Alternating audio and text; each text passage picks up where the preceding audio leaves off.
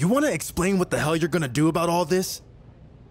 Look, I get you're upset, but unfortunately, what KO did was technically legal. I thought you only had a year to cash in. I had the new briefcase. Clearly, it was over a year. I know, and normally that is true.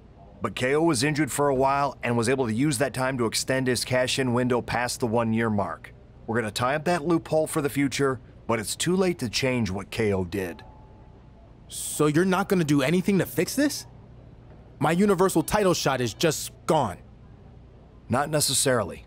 To make this up to you, I'm putting you in a rematch against Roman Reigns. Whoever wins will face Kevin Owens for the Universal Championship. That work? Sounds like I don't have a choice. So I guess it will have to.